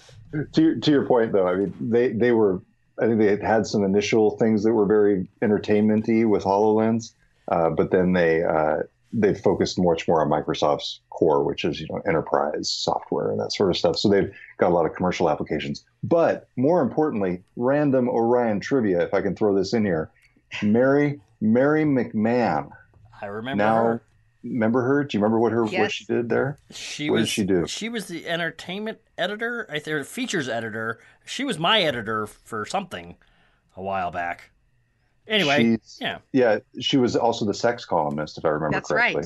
That's right. And then she defected, if I remember correctly, and worked for the Synthesis, which was just. I might be remembering this incorrectly. Do you remember this? I do remember this. I actually wrote for both as well. Yes, I remember. At one point, and then made a choice and decided to stay with the Orion. I was not cool enough to write for the Synthesis, so I didn't have any of these problems. Do you know what Mary's doing now? No, but you're going to make me get jealous, I can tell. She is the chief of staff on the HoloLens team. Oh my God. Wow. Isn't that crazy? This is awesome. You know what would really drive that home is why don't you call her up and tell her to send us a couple HoloLenses? Okay, we'll send us some stuff, or your sex columns are coming out. Oh my God, that's right. See, Sonia, that is what I expected. Blackmail. That's what you expected. That's right. Now the real. So it takes bringing Todd onto the show to show our audience just what Sonya's been like. Now you guys are talking about stuff I can get in. All this other stuff, streaming, whatever, blah, whatever. Now we're talking about sex columns. Yay! What do you know about sex columns?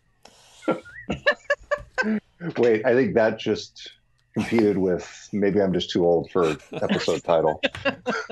So, Todd Bishop, thanks for coming on the show. Hey, it's been fun. Where can people find you?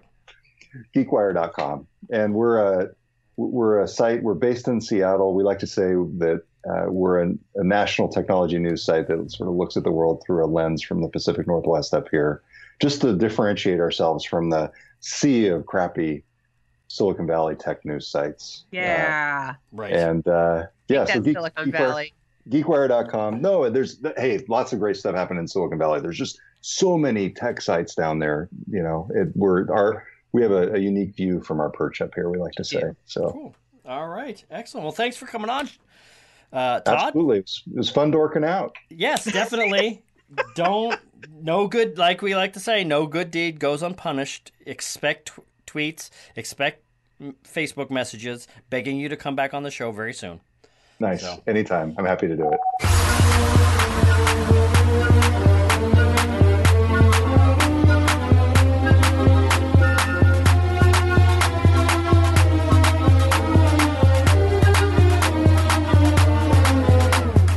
And that brings us to what we're dorking out about this week. I almost said that week.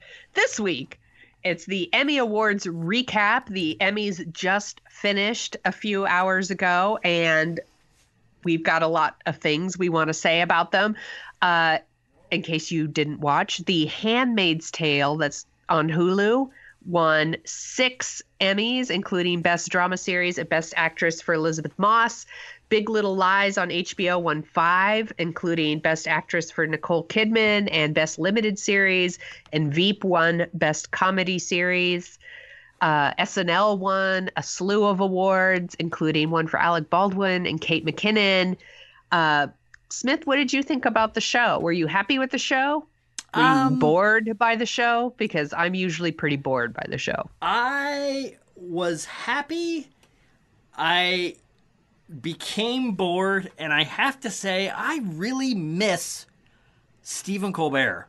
He seems to be, ever since he went to CBS, he has hit his stride. He's top of the late night ratings, but his sharpness and his smartness just seemed to be missing. And it was like he was on tonight, and there were moments that were kind of funny, but there's a lot of moments where he just kind of landed with a thud. And it's kind of breaking my heart. He was my favorite comedian for a couple years there. And right. It's like he's still working. He's still on TV every night. But I never get to see the Steven I like. And it's just kind of sad. Well, hosting the Emmys is kind of a thankless job. It's so... You have to be so vanilla. Yeah. Like, you really are just... It's just kind of a boring gig. I mean, they do the best they can. They do like a song and dance at the beginning now that's sometimes entertaining. Right. But I don't know. I say this every year. I'm like, this is the one night of the year that we're supposed to be honoring like the best in television, and it's the most boring night of TV ever. With the forced like dialogue that they do with the, you know, when they come out and they're like, I love your dress. No, I love your dress. You know, whatever. Well, that's what happens whenever you have actors talk to each other. It turns into a, oh, you're the best. You're the best. Oh, it's such an honor. And they're so much fun to work with. Oh, my God, shut up. I never watch actors. I started bagging on everything about the show, I wanted to mention a few things that I liked that happened. I liked seeing Riz Ahmed win for the night of. I think that series was really awesome, and I think it really kind of got overshadowed by like Big Little Lies and, you know, Handmaid's Tale and things like that. And I thought he was really good, and I was really excited to see him win. I was excited to see Donald Glover win. Yeah. You know, especially for directing. I thought that was really, really cool. I I love seeing Laura Dern win for Best Supporting Actress in a Limited Series for Big Little Lies, because I think Laura Dern is awesome and she should be in everything. Right. And I also, I think Elizabeth Moss is a really amazing actress. You know, of course, she was nominated like every year for Peggy Olson and never won. And she finally won tonight. But she also does the show Top of the Lake. And she's amazing in that. Are you watching that, by the way? I am. Okay. I am. I'm almost finished, actually. Oh, well, that's another show I gotta watch. But she won for The Handmaid's Tale, and I felt like that was very justified. Yeah. That made me happy. I mean, I liked it. That is one thing that's interesting, is that the regional Emmys, the one that I've gone to a couple times, and the national Emmys, I've never. Here we go. Everybody exactly. drink. They all talk about how long it is. And what's funny is when I set up my TiVo, because TiVo is still the best DVR. TiVo. When I set up my TiVo to record the Emmys, it's 3 hours, a 3-hour block. It's 3 hours. And I think this one went 3 hours and 5 minutes or something. Yeah. But it's kind of like, look, you guys blocked that out for 3 hours. Don't get into like hour 2 and go, God, this is taking forever. I think I was a little irritated because it's kind of like they're talking about how long it is, but it's like, you guys know you're not running over, you're not going too fast, you're not right, or you're not going too long. This is the way it is. Don't when some of the ones that I've been to, they're like 4.5 hours. That's a huge That's was moving insane. along. Exactly, it is insane. But what's interesting is for the national Emmys, is they already had the kind of ones that we talked about last week, plus these. They're just too many Emmy categories. There's too many, and it is kind of a joke in that there's so many categories and every little thing you can win something for, that there's like even at the regional level, there's like 70 categories. And at the national level, it looks like there's 150. I saw, in some of the crowd shots they were showing, they have like a booklet that they give out everybody. And the booklet for the national Emmys tonight was like a phone book of who's nominated and what category they're nominated in and just whatever. And it's just like, holy smokes, that thing really is like a phone book. So it's just... So what can they do to speed it up? Like, can they move some more awards to like the Creative Arts Emmys? Well, they could. Yes, they could. But that's the thing, is there are ones in the Creative Arts Emmys where I can't believe they're not. I can't believe they're not on this. And that's Yeah. the thing, is the amount, that's what I meant to say before I got rambling, is Stephen Colbert kept making these comments like, oh my God, it's taking so long. No, it's not taking so long. You're putting out a ridiculous amount of Emmys in just 3 hours. You are flying through these. I thought it did what, though? kind of move along. They could still make this tighter, though, if like they don't need to do a segment where they're like, let's interview RuPaul as an Emmy. Let's do a Westworld spoof. Like, you know what? That stuff's stupid. You could just cut it out. I would love more spoofs. I thought the Westworld spoof was really funny, and that is a big strength of this. Is because that's the thing, is if we take out all those things, all you're gonna have are people at podiums reading names and then getting awards and thanking people. It's just gonna be listing names, thank you, listing names, thank you. As a show to watch, it will be even more boring, even more irritating. I guess that's true. Than what we would have now. You know what they could do? I think I'm going to go in the other direction. It should be a limited series. They should do 10 episodes. They should do like a 2. Oh no! Here's what they do. You have, let's see, you got Fox, CBS, ABC, and NBC. So you got 4 big networks that everybody has. You should have 4 nights. That's a terrible idea. One night, no, like the month of September, every Saturday night, there's a different thing, and instead of having them just here's the list of nominations and here's the award, they should do it kind of like the creative arts, where we've already given out all the awards. Now we're going to talk to the people about what they did. We're going to highlight their show, almost kind of like, you know, those packages that they do for athletes in the Olympics? Right. It would be like that, but it would be for here's what they're getting nominated for. Here's the show. Here's what the show is about. Here's what their character is. Here's them talking about doing the performance. Everybody would hate that. No, because here's what it would be. No, they would. No, listen, hold on. What it would be is essentially a guide for good stuff to watch on television. It would be essentially 4 nights of, not trailers exactly. They don't need that. They have us, Smith. No, they don't. We can't do it all, Sonia. We're being crushed under the weight of all this stuff that we're not even watching. That's what they should do.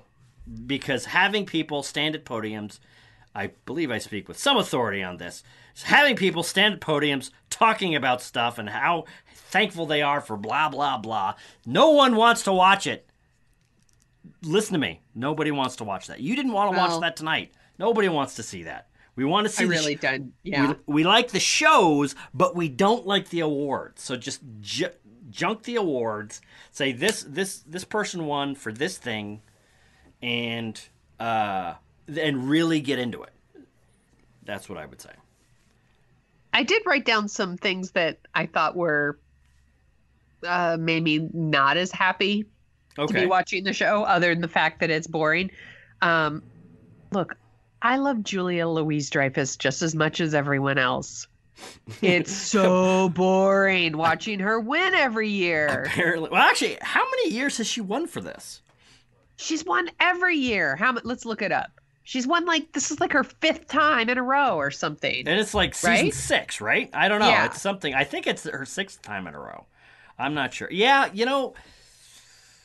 Let's see. She won. Yeah. Yeah. She's been winning since, oh my gosh. She's been winning since 2012. 12, 13, 14, 15, 16, 17. Like, come on. That's pretty boring. It is. But, you know. It's not because I don't think she's awesome. I do think she's awesome. But come on. Well, you know what's so boring. Here's what's funny is this has happened before. John Larroquette back in the 80s went through a streak like this. And eventually, I don't think he won this many times. No, here's the thing. If I remember correctly, after he won 4 in a row, he took his name out of consideration. Yeah. She needs to take her name out. Exactly. The reason she's winning is because she keeps putting her name in, and this whole kind of like, oh yeah, I'm being awarded too much. I know from experience, the way you don't get rewarded is don't put your name in for consideration. Don't fill out the slips, the forms. Don't put all your information down. Don't send it in. Don't register. There's a lot of let me tell you, not winning an Emmy is one of the easiest things you can do. She's going to win it again next year when they finish their final season. So it's like now she will have won how many? It'd be 1, 2, 3, 4, 5, 6, 7. She'll have won like 8 of them. So here's just for Veep. So let me ask you this then. Doesn't that mean, I mean, one of the reasons that I talk about the Emmys a lot is because giving awards for artistic achievements like this is a pretty ridiculous pastime. That's one of the reasons you and I have talked about. Rather than having awards for this kind of stuff, it's everybody that gets nominated should be awarded because they have achieved something of distinction when it comes to this kind of stuff. Just getting nominated is as hard as winning. And if you can do it, you should get the award. But if she wins 8 awards for this category, that is kind of like saying, according to the Emmys and what they value and what the voters value, she is given the greatest comedic female performance in the history of television. Right. No one else has done this. Maybe she has. I kind of tend to think that Carol Burnett maybe had a run. I kind of tend to think Lucille Ball might have something to say about that. And maybe Veep is, I actually, now that I'm thinking about this, I am saying this as somebody who's watched maybe 3 episodes of the show, and it's funny. I really like it. It's not one of the, I don't think it's one of the greatest comedies of all time, but maybe I'm missing something. It just bums me out because a lot of shows have kind of come and gone, and like Amy Poehler never won for Parks and Rec. That's right. And I think that's really sad. Yeah. Stuff like that. That's all. Yeah. What did you think of? Oh, what were you going to say? Go ahead. Nope. Go ahead. What did you think of? I understand Billy Crystal used to do this when he hosted the Oscars. I think he did it well, which is he would sprinkle in enough topical stuff to kind of hit the high notes or talk about things that are going on.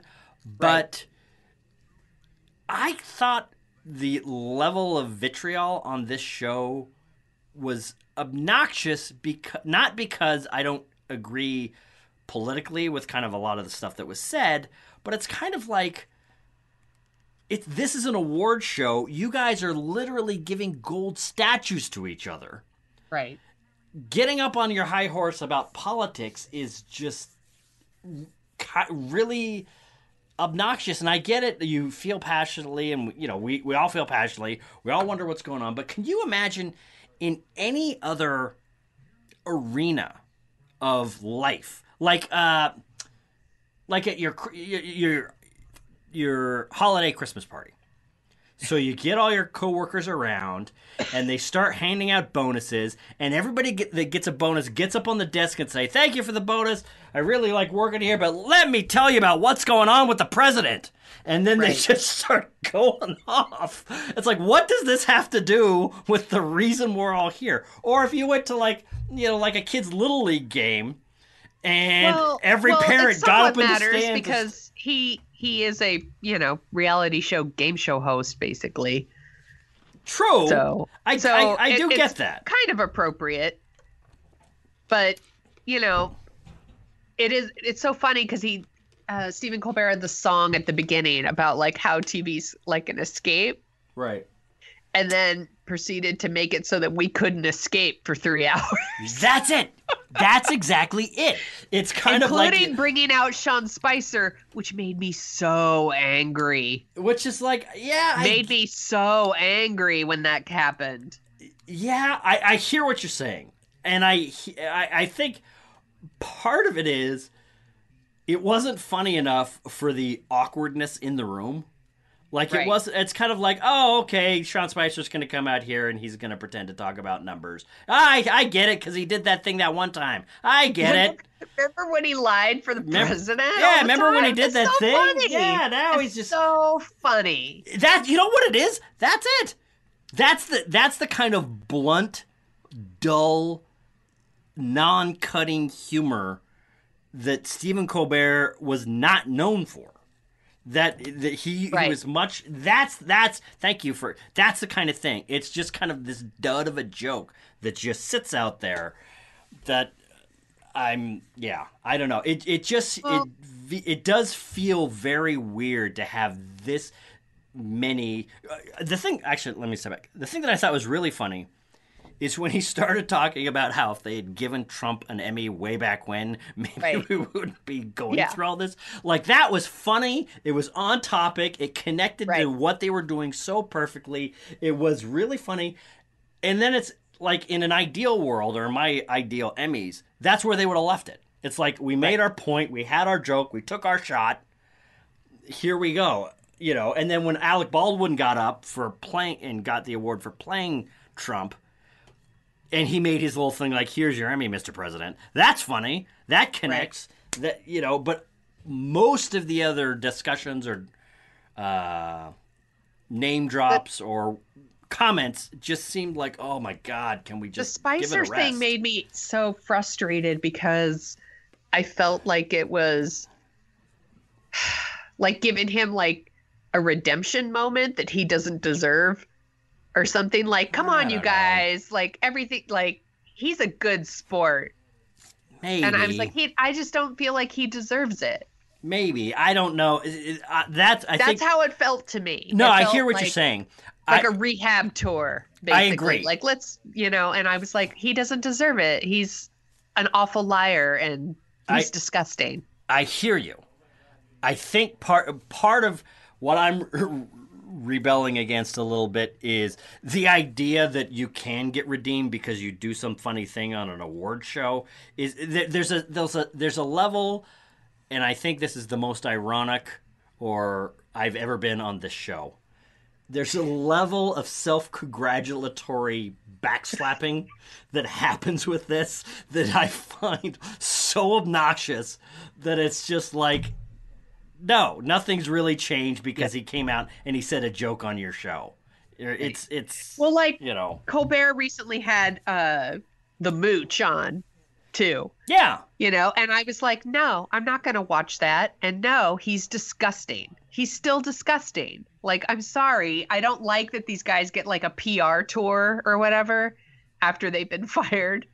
Right. Basically, like, it offends me. Yeah, I hear you. I think they're like, oh, I'm gonna go on Colbert and be all funny and charming, and it's like he worked for Trump and he told all these lies. It's so funny. Like, it just bothers me. That's all. No, I hear you. So therefore, the song at the beginning was a little, let's all watch TV to forget, but we're gonna remind you every 5 seconds. Yeah, I do agree. I think there's it's funny. I don't want to end the show on a bummer note. No, but I was gonna say, frustrated me. We've kind of been talking around this, but it is a very strange experience when we look at the shows. Think about this, and I'm actually kind of serious when I say they should go back and make like 4 nights highlighting each of the winners. And the reason I say this is look at the Outstanding Comedy Series: Atlanta, Blackish, Master of None, Modern Family, Silicon Valley, Unbreakable, is not like the other. Veep. If you look at that list, the amount of entertainment you could create just by highlighting the strengths of all those shows and doing like a 5-minute little package of what Atlanta is about, what the characters are like, who's acting in it, what.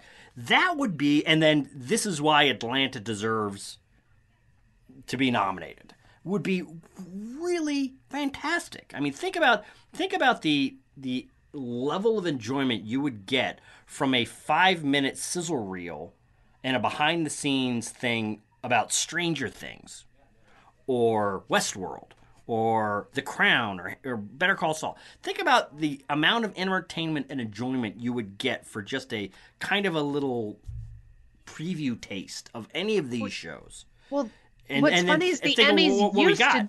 Yeah. The Emmys used to kind of do that, like, because they didn't show, like, all these awards. They showed kind of, like, the major ones, if I remember this correctly. Yeah. And they used to show, like, clips from the show. Like, that's why there's the joke about, like, there's your Emmy clip or there's your Oscar clip. Right. Because they used to actually show clips from the shows that they're talking about. So you could watch it and you're like, oh, I never actually watched that show. And you get to see a clip and you're like, that's pretty good. That looks good. I might watch that.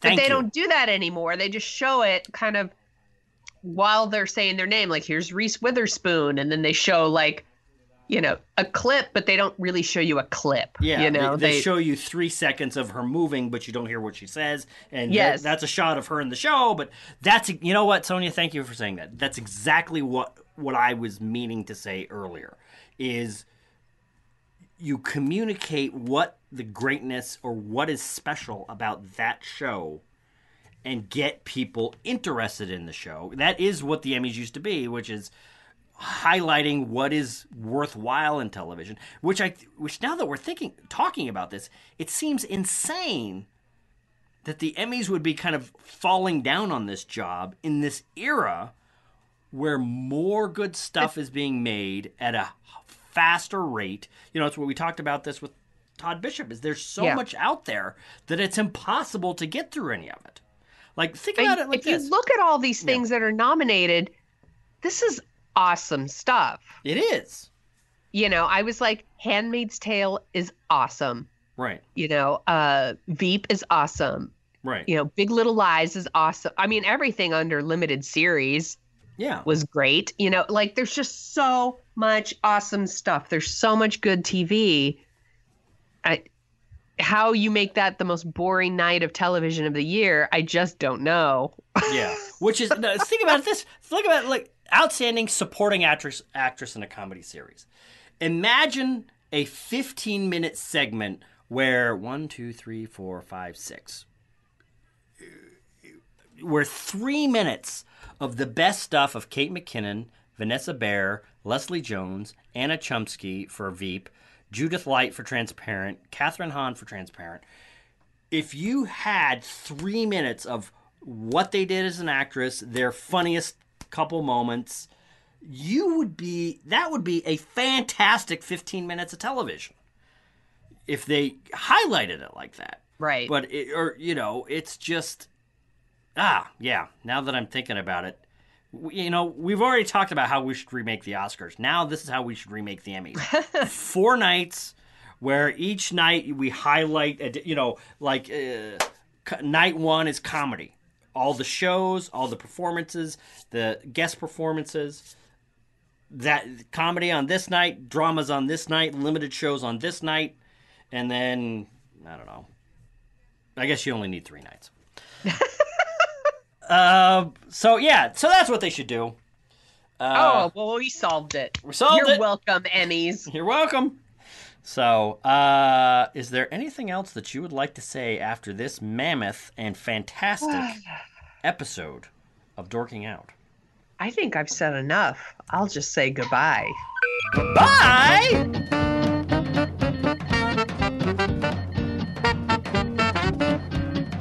The Dorking Out Show is on Twitter at Dorking Out Show, where you can find Chris at Jet Jurgens and Sonia at The Sonia Show.